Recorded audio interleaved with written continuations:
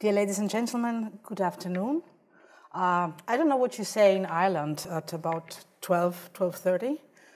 In Vienna we say Mahlzeit, which means lunchtime. Anyway, thanks for inviting me to share the Viennese experience with you, and in the next couple of minutes I will try to take you for a, let's say, a virtual journey to Vienna. Now, who's been to Vienna already? Okay. Wow. I guess most of you have been walking around the historical center, the beautiful Baroque historical center. And the pictures you have when I talk about Vienna are mostly related to the historical center, I guess. And Vienna is the capital city of music. But Vienna at the same time is a metropolis in Central Europe. And as a matter of fact, right now, one of the fastest growing cities in the German-speaking area. We're competing with Berlin. Most years, actually right now, Berlin is growing a little bit faster than Vienna, but there's been several years within this decade that Vienna was growing even quicker, at a much faster pace than Berlin. We're growing at a pace of about 25,000 people who choose to become Viennese each and every year. Which of course is an honor, and it's a huge opportunity, but it means for us creating a small town, a small Austrian town is 25,000 people approximately, so it means building a small town with everything this means and everything it needs each and every year. Now, this clearly is a challenge in many respects. I will be focusing on transport today, but I will be maybe addressing a few other issues as well. Now, you may have also heard that Vienna is regularly ranked as the most livable city in the world. According to Mercer, we have the first place. We've had the first place and held it for the past 10 years in a row, which makes us very proud. But I guess you may be a little bit skeptical about counting livability with points. And you may be right. So when it comes to talking about quality of life, I would like to get a little bit more precise.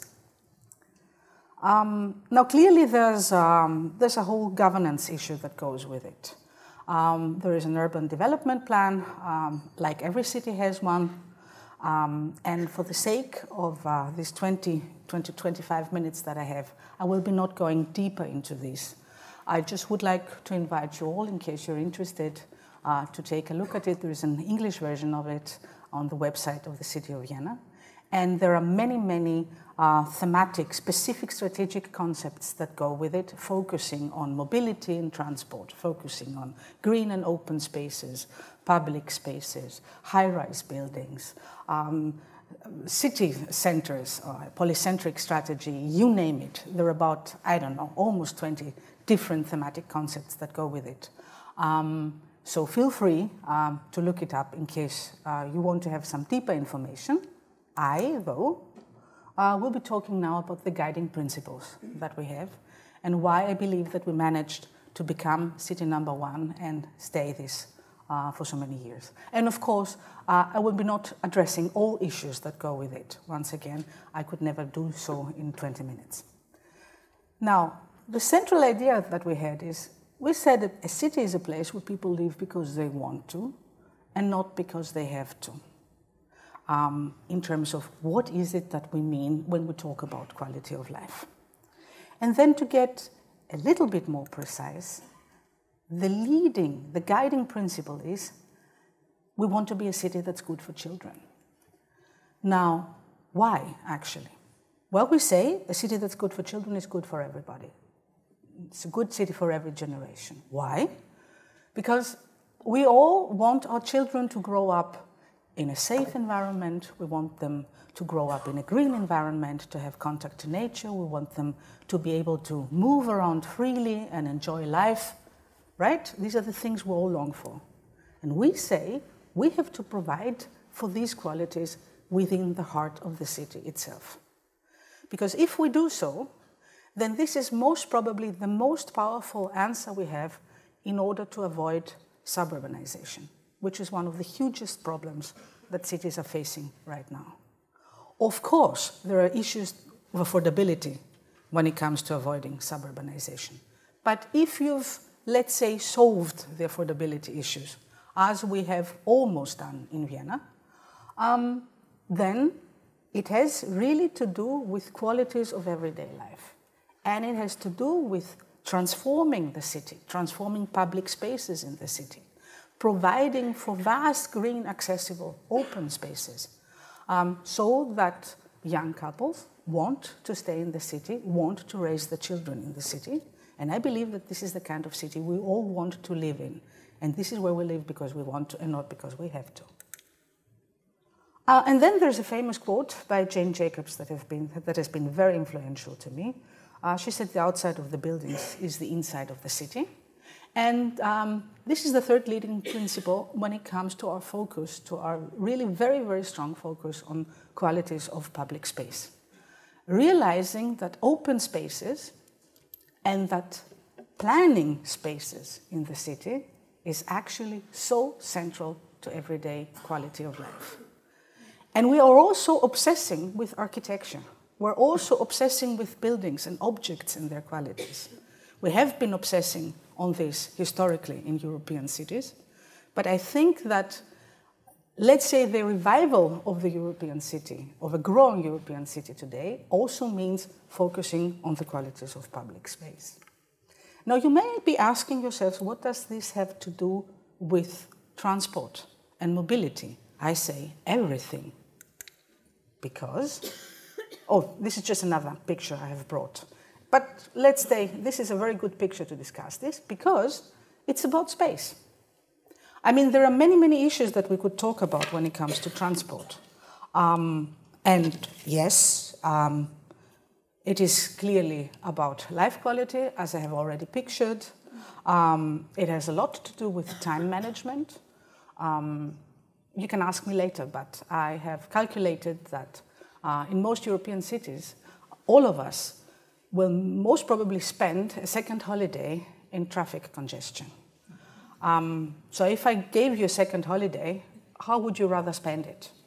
I guess not sitting in your cars. Anyway, so it's about time management. It's about decarbonization. It's clearly the most powerful tool that cities hold in their hands when it comes to decarbonization, traffic management, mobility management. Of course, buildings, or everything that has to do with heat or cooling in the summer is also an issue. But in many cases, because of governance issues, cities may not be able to take decisions upon this themselves. Whereas when it comes to transport, it's always an issue that clearly lies in the hands of cities. So it is a very powerful tool. It is about air quality and health. But I always say it is first and foremost about space. It's about space management.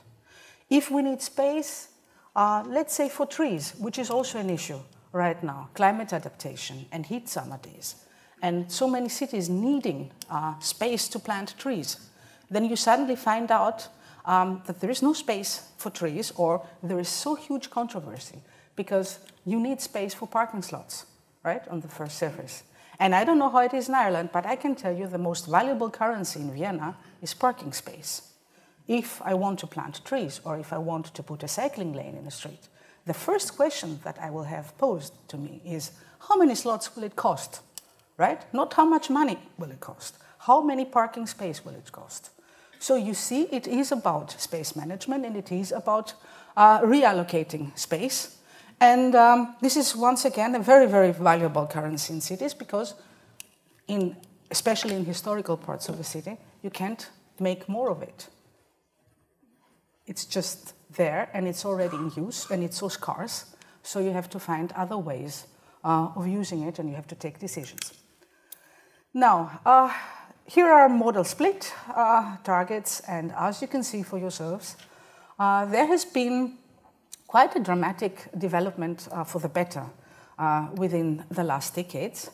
Right now, 40% of all everyday trips has been done, almost 40%, by public transport.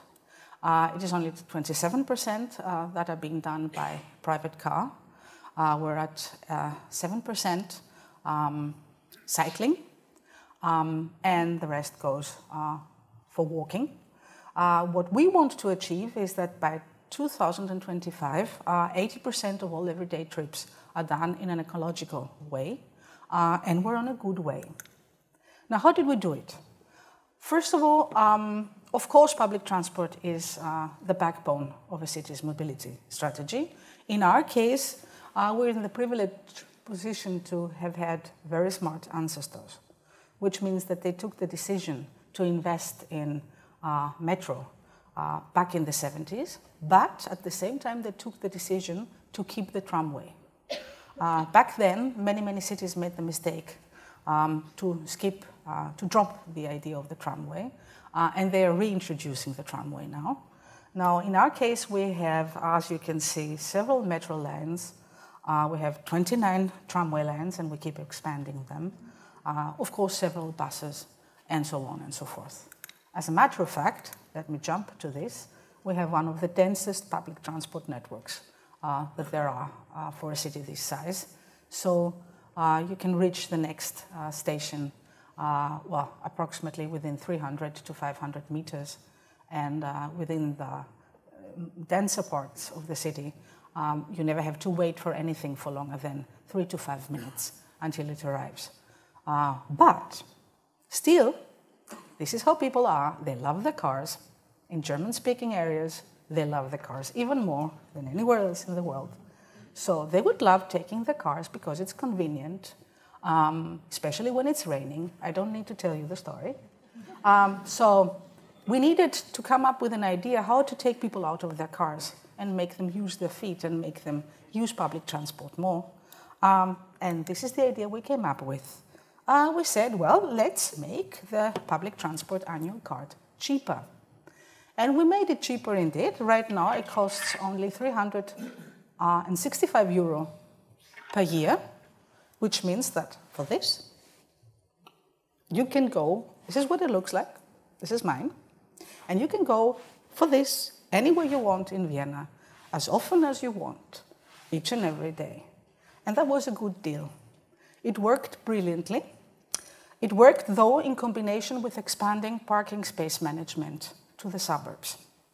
So right now, about 2/3 of the total Viennese area have parking space management, which means that it is definitely much quicker and more convenient and cheaper to use public transport than to use one's own car. And this really was a wow. Within 2 years, the number of annual card holders more than doubled. So right now, we are at more than 800,000 annual card holders, plus the students that have even cheaper fares, plus the pupils that have even cheaper fares. So this means altogether we have more than 1 million people out of a population of 2 million. Not even yet 2 million. We're projected to be 2 million up to the year 2025. So out of a population of less than 2 million, we have more than 1 million annual card holders. And once you have the annual card, you use it, of course. So this really meant that within 2 years, we had a shift of 3% within the modal split in favor of public transport. And of course, I just have to say it works. Now, we are a cycling city. We're not a front runner exactly, but we have been investing a lot in cycling infrastructure. We have a network of about 1,400 kilometers. This is what it looks like. And 200,000, more than 200,000 cyclists within the season. Still, it's a controversy when it comes to introducing cycling lanes, especially once again in historical parts of the city where you have so little space. So it is an issue of reallocating space, of course. We're a sharing city. We encouraged and introduced car sharing, well, approximately 10 years ago. So right now we have more than 100,000 customers and more than 1,300 cars. So we're just about right now in the process of introducing e-car sharing, which needs infrastructure. So we have invested in infrastructure as well.